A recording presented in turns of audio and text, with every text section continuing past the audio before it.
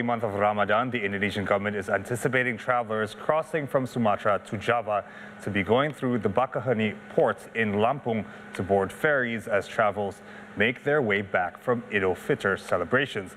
Due to potential congestions, an alternative route is set to be in place through the Panjang Port. Marking the end of the Holy Month of Ramadan, the Indonesian government is anticipating travelers crossing from Sumatra to Java to be going through the Bakauheni Port in Lampung to board ferries, as travelers make their way back from Idul Fitri celebrations. Due to potential congestions, an alternative route set in place is through the Panjang Port. As millions of Indonesians are making their way back from their homecoming travels for Idul Fitri, the Indonesian government is operating the Panjang Port in Lampung, as they are anticipating travelers to take this alternative route if the Bakauheni Port is congested by returning travelers. This alternative port is open to control the flow of vehicles so that ferry crossings will be smoother. Indonesian Minister of Transportation, Budi Karya Sumadi, says that larger vehicles, such as trucks and other logistic vehicles, must go through the Panjang Port to minimize traffic at the Bakauheni Port.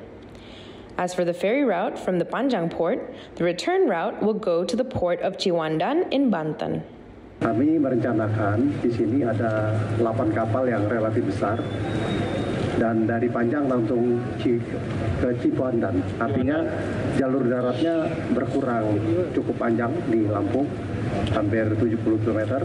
Dan juga di Merak berkurang kurang lebih 5 kilo.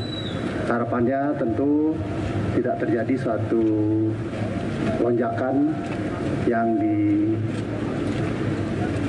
Bakauheni. Kami minta kepada Kapolda, Pak Kakor Lantas untuk mengarahkan kendaraan-kendaraan logistik ke Panjang karena harapannya Bakauheni tidak mendapatkan kendaraan truk yang besar supaya Indonesia's Minister for State-Owned Enterprises, Erick Thohir, disclosed that there is an increase in the number of vehicles, specifically cars, crossing through the Merak Port. Currently, the Minister for State-Owned Enterprises is working together with PT ASDP, Indonesia Ferry, to prepare the Merak Port as a means of travel for only cars and motorcycles. Meanwhile, logistic vehicles such as trucks must go through a different port.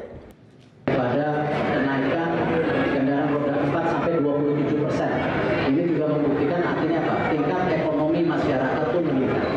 Nah, karena itu tadi yang disampaikan oleh Pak Menko dan sesuai dengan arahan Pak Menko, ke depan nanti kami dari Kementerian BUMN akan menggambarkan ulang bersama tentu pihak Polri dan pemerintah daerah Pak Gubernur, apakah Merak ini akan tetap kita lakukan sebagai bentuk pelabuhan penyeberangan hanya mobil dan motor, apakah bentuk logistik, tetapi logistiknya dipindahkan ke titik lain. Nah, hal ini yang mungkin nanti dari pertimbangan, nanti kita hitung ulang, supaya tadi bagaimana kita bisa meningkatkan kualitas pelayanan untuk masyarakat. The ASDP Indonesia Ferry Company predicts the peak flow of transportation coming back to Java will occur on Sunday, 8th of May. With the total number of passengers reaching 228,000, which is a